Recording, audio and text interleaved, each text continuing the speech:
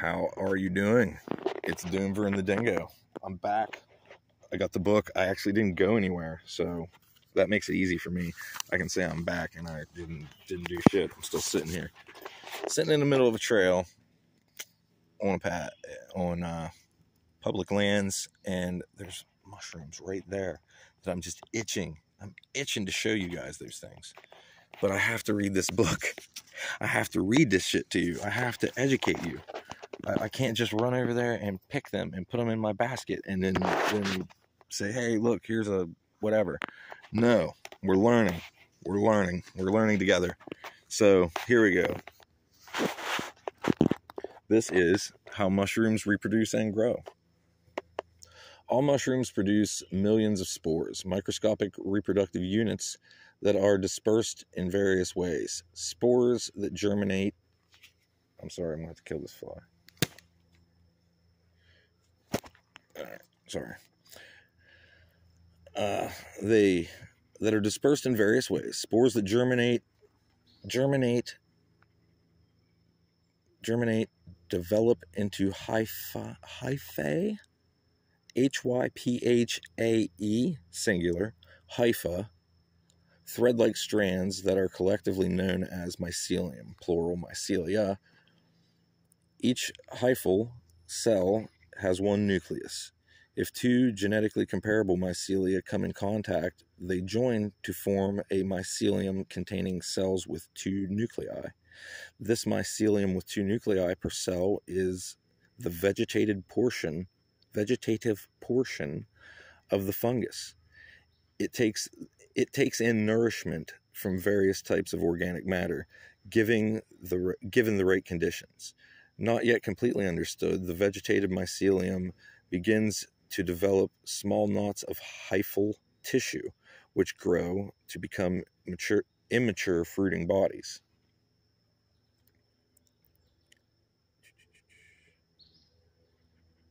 These expand and form and mature into mature mushrooms. Spores are dispersed and the life cycle begins again. The Asomycetes produce spores in sac-like containers that are typically sausage-shaped. These are known as asci, singular ascus, and ascus, I believe is how you say that, or asci. It's ASCI. Most asci contain 8 spores, which are usually dispersed through an opening in the tip of the ascus. The asci line that exposed the surface of cup fungi, the pits and grooves of morels, and in the pits and grooves of morels. Cool. In the flask fungi, the asci line, the inside of minute, I don't understand that. Inside of minute, flask-shaped vessels known as, or inside of minute, okay, I gotcha. Inside of minute flask-shaped vessels known as parathecia. In truffles, the asci develop in the interior of the mushroom, and the spores are dispersed when the mushroom decays, or when, let's turn a page, or when animals eat it and spread the spores in their droppings. Many Asomycetes can reproduce asexually, forming spores independent of asci. The Basidiomycetes produce their spores in short appendages known as sterigmata that project out of the microscopic structures known as basidia, or singular basidium. The basidia are typically club-shaped. The class of Hymenomycetes, the basidia line fertile surfaces of the mushrooms, and the spores are actively discharged. In chanterelles, the Basidia line mushroom's underside, or wait, what does that say? The Basidia line, the fertile surfaces of the mushrooms and the spores are actively discharged. In chanterelles, Basidia line, the mushroom's underside. The tooth fungi, they occur on the teeth. The pore fungi in the tubes and in the gilled mushrooms and the gills. The Gastromycetes, the spores are not self-propelled. In the bird's nest fungi, they are dispersed as raindrops stripe the eggs. In puffballs, they are shot or puffed through apical openings in the mushroom. On stinkhorns, the spores adhere to the legs of insects attracted to the foul-smelling slime. Slime molds can reproduce sexually or asexually. Sexual reproduction takes place through the production of spores, which are either exposed on hair-like stalks or enclosed in spore cases. Asexual reproduction can occur if the plasmodium splits apart. Plasmodium, that's a pretty fucking sweet word. You know, don't be letting your plasmodium split, yo. Anyway, back. When to hunt mushrooms. Most mushrooms can be found for only a limited time, usually in either spring or fall. Some are present in the spring. They often disappear during the hot, dry summer months and reappear in the fall when the fungi are most abundant.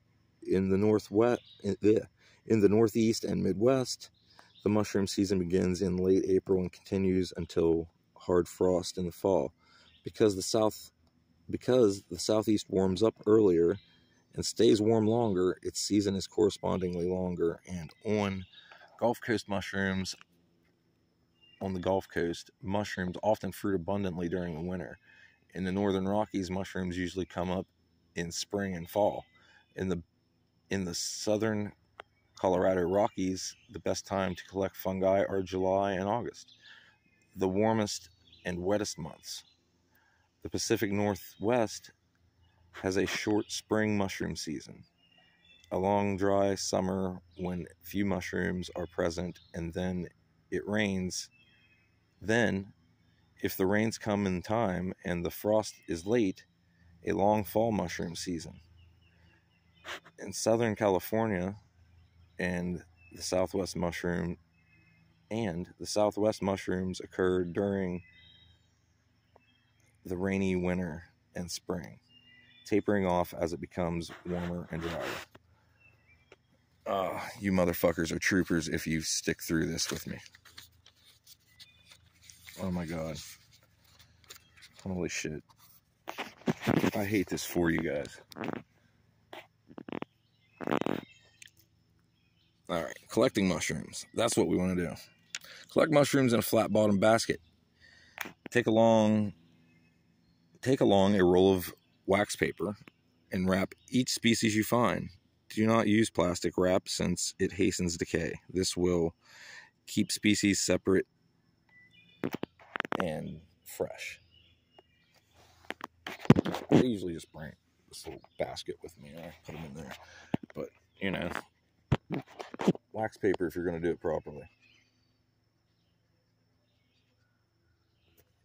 Bring note cards with you and jot down pertinent data. In particular, note the habitat of the mushrooms, including what type of tree it is growing on, near, whether it is growing singly, scattered in groups or in clusters, any distinctive odor or taste, the color of the cap, stalk, gills, pores, or teeth,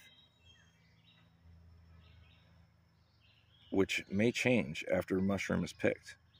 Note any color that changes when it is bruised. You can also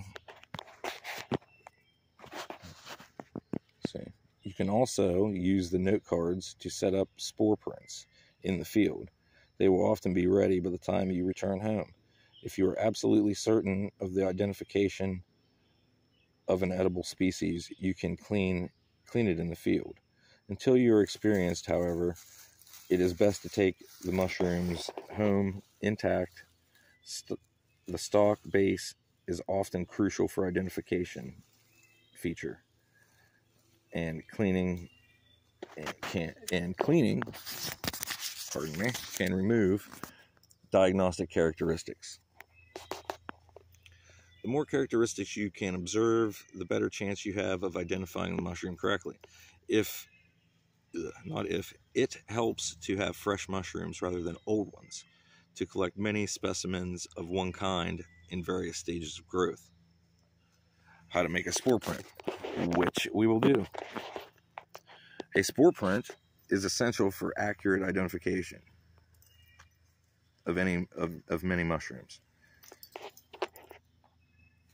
To make one, cut off the mushroom's stalk close at the base. Cut off the mushroom stalk close to the base. Place the cap with the gills or pores facing down on the piece of white paper. If you are in the field, enclose the cap and paper in wax paper and place them on the bottom of the basket. At home, cover them with a glass. Sometimes the spores fall more readily if you place a drop of water on the cap before you cover it. Some mushrooms produce spore prints in a few hours, other takes much longer, sometimes overnight. Okay. So yeah, I'll be doing that. We'll make a spore print, and I'll show you how to do that. But I will take it home. I'm not going to be doing it in the field because I got better shit to do. So, because mushrooms are so varied and abundant in their identification may at first seem very difficult. This guide enables you to compare the mushrooms you encounter with color photographs of living mushrooms on their natural habitats. You can more easily find the mushroom you have seen because the photographs are arranged by shape, color, distinguishing certain groups of lookalikes, such as LBMs, little brown mushrooms, may require microscopic examination and chemical analysis, and can confound even an expert. Identifying even the genus of these mushrooms is a good accomplishment. After you have located the picture of the species most like your specimen, check the field characteristics listed in the text description and the spore print color. Also check the lookalikes section to eliminate each item by item. If you plan to eat the mushroom you have found, make sure that the edibility section and the comments describe them as safe. If you are absolutely sure of your identification, refer to the section on cooking mushrooms in the appendices of this guide for the general safeguards for recipes. Mushroom hunters who have microscopes can gain extra assurance that their identification is correct if they examine the spores microscopically. In short, before you eat any mushroom, check every possible source of error. If any doubt remains about the edibility of the species, do not eat it. I endorse that message. I will repeat it.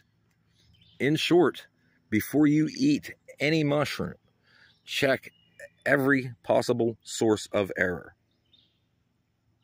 If any doubt remains about the edibility of the species, do not eat it. So there is your warning. That's very important to know. Always, it's very exciting to find them. Like I said, I'm very excited to walk over there and pick these things. But do not let that excitement override your brain. Do not let because if you get into mushroom hunting and you like it like I do, you get very excited. You get a little rush of adrenaline. You're happy when you see them. But do not let that make you make a bad decision. Do not let that make you pick the wrong one and eat it. Always identify it. Always resort to this book if you have any doubt. And if you have any more doubt, if you've looked in the book and you're like, man, I'm still not sure, this don't quite look like the thing, throw it out. Get rid of it. It's not worth poisoning yourself. So, okay. Okay, let's see. How to identify them? We're on to edible and poisonous. Many people become interested in wild mushrooms by the prospect of finding choice edible species. That's this guy. There are many safe edibles in North America, but some poisonous and deadly species as well.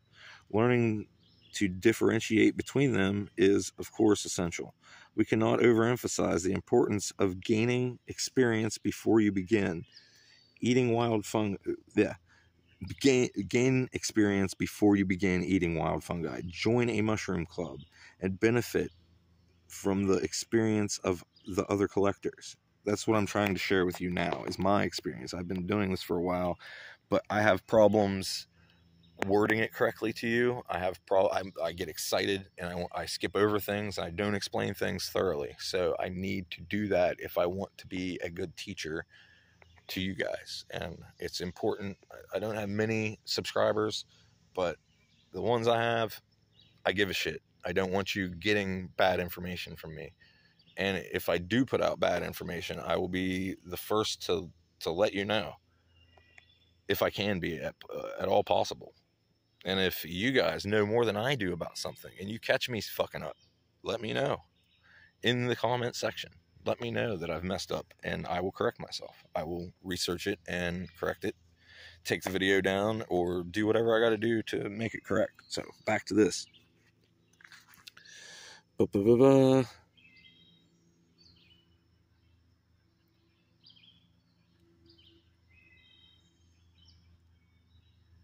Okay, and it says, in the appendices, it includes hints on cooking mushrooms. There is also a section on the symptoms of mushroom poisoning. Be sure to read it before you eat any wild mushrooms. So, now, the rest of it is basically just explaining to you how to use the little, these little thumbnail things right here. See, it'll show you, that's just like a vague idea.